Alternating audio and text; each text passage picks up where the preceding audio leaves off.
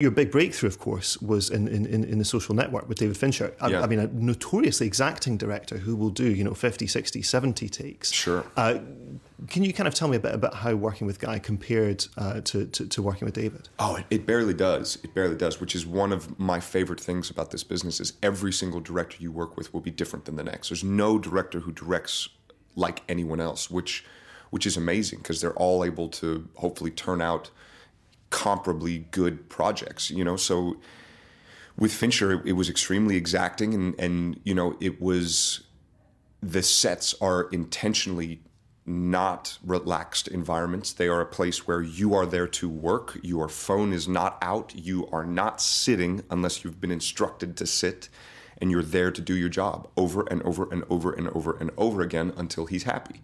Whereas, but the flip side of that is when he's happy, it's right. And when he says, okay, moving on, there's nothing else that could go better in that scene. Everything that he wanted to be there, he's happy with. So if he wants to move on, I'm happy to move on.